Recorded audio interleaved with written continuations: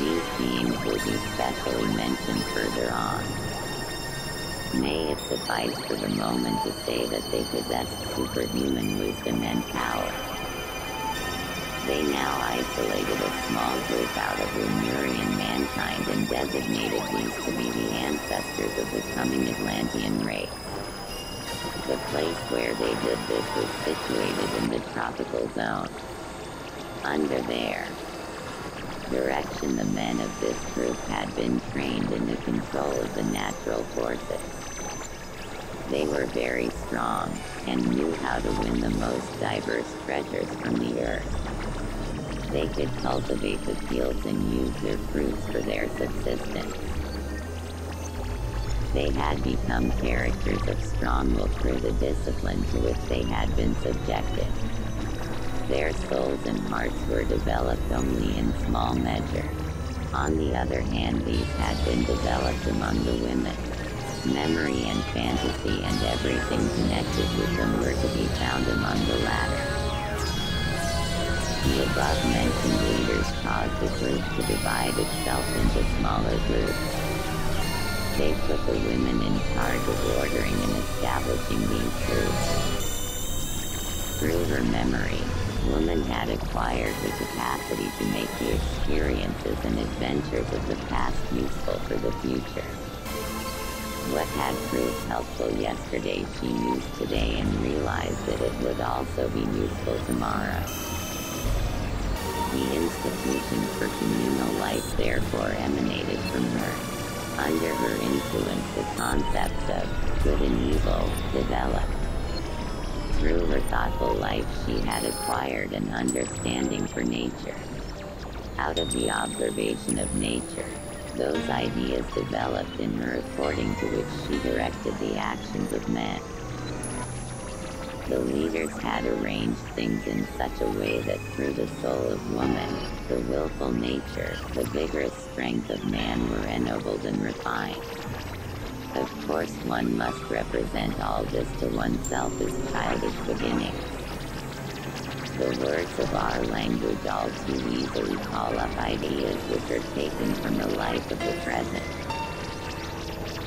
By way of the awakened soul life of the women, the leaders first developed the soul life of the men. In the colony we have described, the influence of the women was therefore very great. One had to go to them for advice when one wanted to interpret the signs of nature. The whole manner of their soul life, however, was still dominated by the hidden, human soul forces. One does not describe the matter quite exactly, but fairly closely, if one speaks of a somnambulistic contemplating among these women. In certain higher dreams, the secrets of nature were divulged to them and they received the impulses for their actions. Everything was animated for them and showed itself to them in soul powers and apparitions. They abandoned themselves to the mysterious weaving of their soul forces. That which impelled them to their actions were inner voices, or what plants, animals, stones, wind and clouds, the whispering of the trees, and so on, told them. From this state of soul originated that which one can call human religion. The spiritual in nature and in human life gradually came to be venerated and worshipped. Some women attained a special preeminence because out of special mysterious depths they could interpret what the world contained. Thus it could come to pass among such women that that which lived within them could transpose itself into a kind of natural language.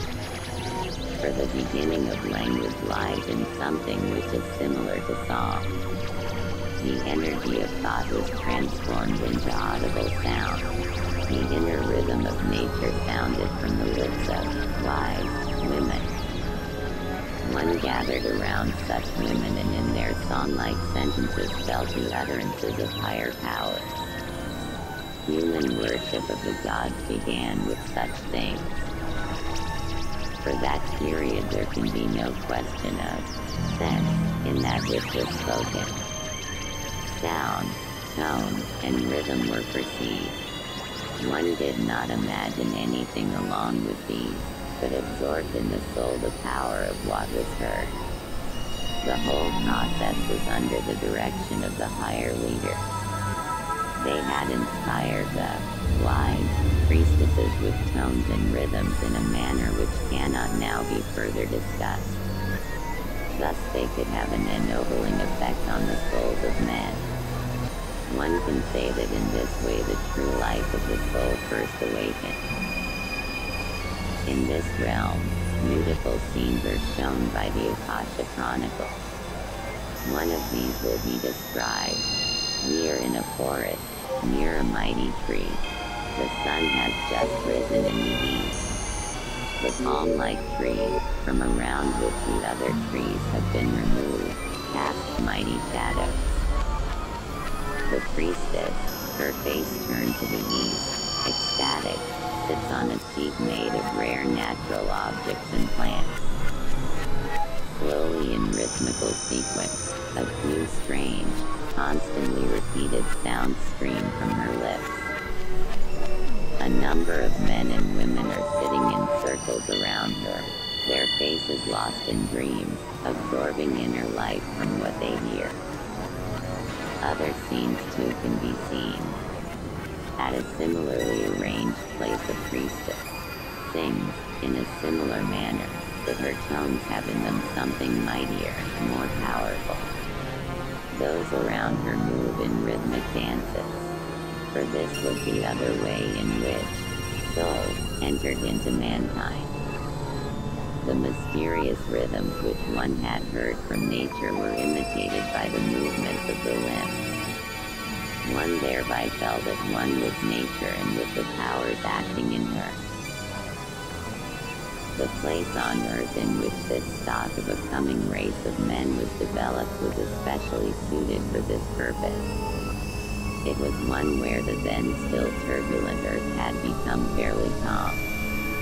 For Lemuria was turbulent. After all, the earth at that time did not yet have its later density. The thin ground was everywhere undermined by volcanic forces which broke forth in smaller or larger streams. Mighty volcanoes existed almost everywhere and developed a continuous destructive activity. Men were accustomed to reckoning with this fiery activity in everything they did. They also used this fire in their labors and contrivances.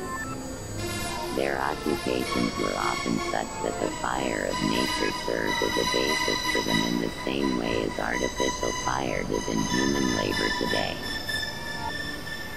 It was through the activity of this volcanic fire that the destruction of the Lemurian land came about.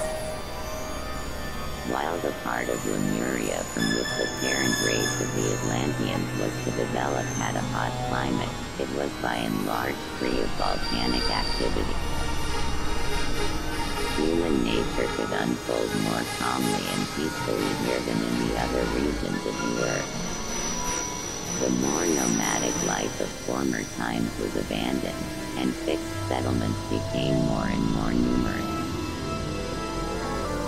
One must represent to oneself that at that time the human body still had very malleable and pliant qualities. This body still changed form whenever the inner life changed. Not long before, men had still been quite diverse as regards their external form. At that time the external influence of region and climate were still decisive in respect to their form. Only in the colony described did the body of man increasingly become an expression of his inner soul life. Moreover, this colony had an advanced externally more nobly formed race of men. One must say that through the things which they had done, the leaders had really first created what is the true human form. This occurred quite slowly and gradually. It happened in such a way that the soul life of man was first developed and that the still soft and malleable body adapted itself to this. It is a law in the development of mankind that, as progress continues, man has less and less of a molding influence on his physical body. This physical human body in fact received a fairly unchanging form only with the development of the faculty of reason and with the hardening of the rock, mineral, and metal formations of Earth connected with this development. For in the Lemurian and even in the Atlantean period, stones and metals were much softer than later.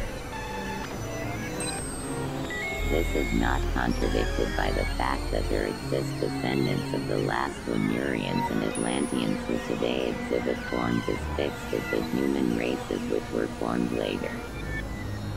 These remnants had to adapt themselves to the changed environmental conditions of Earth and thus became more rigid. Just this is the reason for their decline. They did not transform themselves from within. Instead, their less developed interior was forced into rigidity from the outside and thus compelled to stagnation. This stagnation is really a regression, for the inner life, too, has degenerated because it could not fulfill itself within the rigid external bodily structure. Animal life was subject to even greater changeability. We shall speak further about the animal species existing at the time of the development of man and about their origin, as well as about the development of new animal forms after man already existed. Here we shall say only that the existing animal species continually transformed themselves and that new ones were developing. This transformation was of course a gradual one. The reasons for the transformation lay in part in a change of habitat and of the manner of life. The animals had a capacity of extraordinarily rapid adaptation to new conditions. The malleable body changed its organs comparatively rapidly, so that after a more or less brief period the descendants of a particular animal species resembled their ancestors only slightly. The same was the case in even greater measure for the plants. The greatest influence on the transformation of men and animals was exercised by man himself. This was true whether he instinctively brought organisms into such an environment that they assumed certain forms, or whether he achieved this by experiments in breeding. The transforming influence of man on nature was immeasurably great at that time, compared with the conditions of today. This was especially the case in the colony we have described, for there the leaders directed this transformation in a way of which men were not conscious. This was the case to such a degree that when men left the colony in order to found the different Atlantean races, they could take with them a highly developed knowledge of the breeding of animals and plants. The labor of cultivation in Atlantis was then essentially a consequence of the knowledge thus brought along. But here again it must be emphasized that this knowledge had an instinctive character. In this state essentially it remained among the first Atlantean races. The preeminence of the feminine soul, which has been described, was especially strong in the last Lemurian period and continued into the Atlantean times, during which the fourth subrace was preparing itself. But one must not imagine that this was the case among all of mankind. It was true, however, for that part of the population of Earth from which the truly advanced races later emerged. This influence exercised the strongest effect upon all that which in man is unconscious. The development of certain constant gestures, The refinements of sensory perception, the feeling for beauty, a good part of the general life of sensations and feelings which is common to all men, all this originally emanated from the spiritual influence of woman. It is not an overstatement if one interprets the reports in such a way as to affirm the civilized nations have a bodily form and expression, as well as certain bases of physical soul life, which were imprinted upon them by woman. In the next chapter we shall go back to earlier periods of the development of mankind, during which the population of Earth still belonged to only one sex. The development of the two sexes will then be described. 6. The division into sexes. Much of the human form in those ancient times described in the preceding chapters differed from the form of present-day man. One comes to conditions still more dissimilar if one goes even further back in the history of mankind. For only in the course of time did the forms of man and woman develop from an older, basic form in which human beings were neither the one nor the other, but rather were both at once. He who wants to form an idea of these enormously distant periods of the past must, however, liberate himself completely from the habitual conceptions taken from what man sees around him.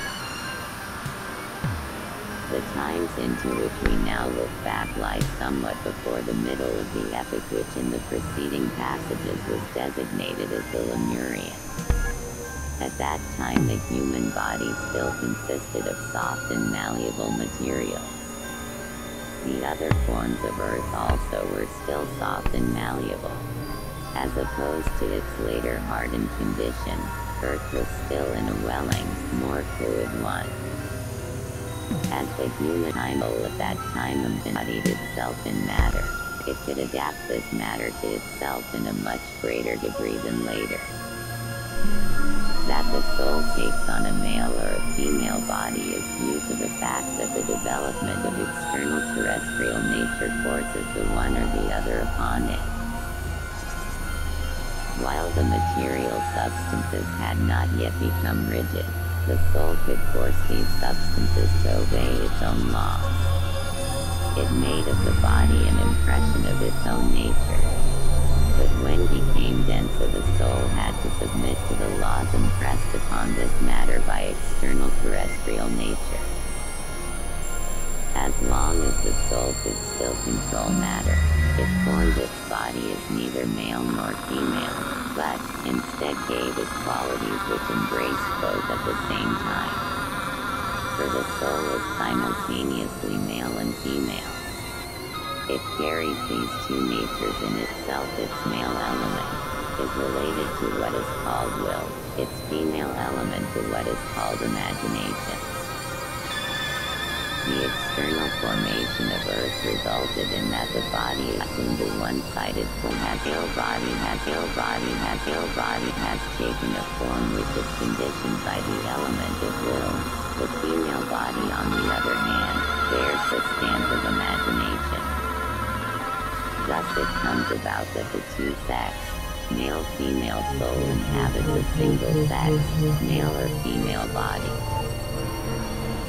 In the course of development, the body had taken a form determined by the external terrestrial forces, so that it was no longer possible for the soul to pour its whole inner energy into this body.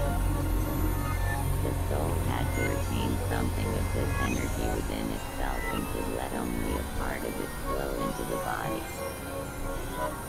If one continues with the Akasha Chronicle, the following becomes apparent. In an ancient period, human forms appear before us which are soft, malleable and quite different from later ones. They still carry the nature of man and woman within themselves to an equal degree. In the course of time, the material substances become denser. The human body appears in two forms, one of which begins to resemble the subsequent shape of man, the other that of woman. When difference had not yet arisen. Every human being could produce another human being out of himself. Impregnation was not an external process. It was something which took place inside the human body itself. By becoming male or female, the body lost this possibility of self-impregnation. It had to act together with another body in order to produce a new human being. The division into sexes takes place when the earth enters a certain stage of its densification. Density of the division into sexes. If one continues with the Akasha Chronicle, the following becomes apparent. In an ancient period, human forms appear before us that are soft, malleable and quite different from later ones. They still carry the nature of man and woman within themselves to an equal degree. In the course of time, the material substances become denser. The human body appears in two forms, one of which begins to resemble the subsequent state of man, the other that of woman. When this difference had not yet appeared, every human being could produce another human being out of himself. Impregnation was not an external process.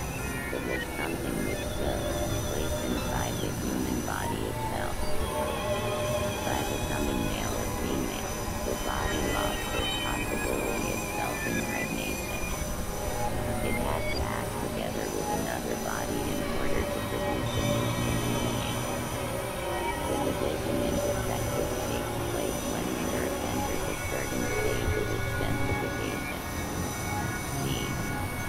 Density of matter inhibits a portion of the force of reproduction. That portion of this force which is still active needs an external complementation through the opposite force of another human being. The soul, however, must retain a portion of its earlier energy within itself, in man as well as in woman. It cannot use this portion in the physical external world. This portion of energy is now directed toward the interior of man. It cannot emerge toward the exterior, therefore it is free for inner organs. Here an important point in the development of mankind appears. Previously that which is called spirit, the faculty of thought, did not find a place in man. For this faculty we have found no organs for exercising its function. The soul had employed all its energy toward the exterior, in order to build up the body. But now the energy of the soul, which finds no external employment, can become associated with the spiritual energy, and through this association those organs are developed in the body which later make of man a thinking being. Thus man could use a portion of the energy which previously closer to production of beings like himself, in order to perfect his own nature. The force by which mankind forms a thinking brain for itself is the same by which man impregnated himself in certain times. The price of thought is single sex. By no longer impregnating themselves, but rather by impregnating each other, human beings can turn a part of their productive energy within, and so become thinking creatures. Thus the male and the female body each represent an imperfect external embodiment of the soul, but thereby they become more perfect inwardly. This transformation of man takes place very slowly and gradually. Little by little, the younger, single-sex male or female forms appear beside the old double-sex one. It is again a kind of fertilization which takes place in man when he becomes a creature endowed with spirit. The inner organs which can be built up by the surplus soul energy are fructified by the spirit. In itself the soul is two-sided, male-female. In ancient times it also formed as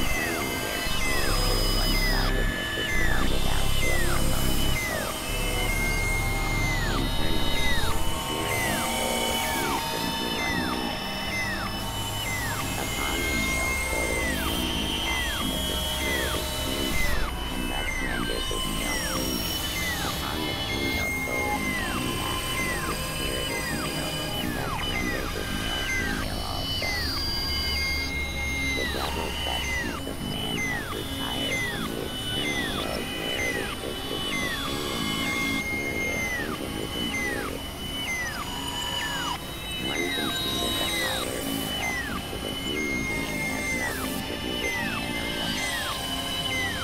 The inner equality, however, does result from a male soul in woman, and correspondingly from a female soul in man. The union with the spirit finally brings about the equality, but the fact of the four. The establishment of this equality there exists a difference involves a secret of human nature.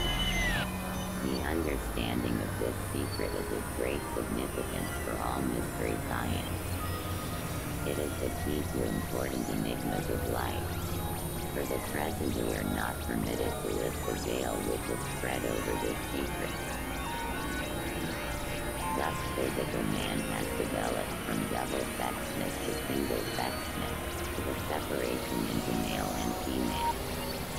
In this way man has become a spiritual being of the kind which he is now. But one must not suppose that no beings which possess cognition had been in contact with the earth before then.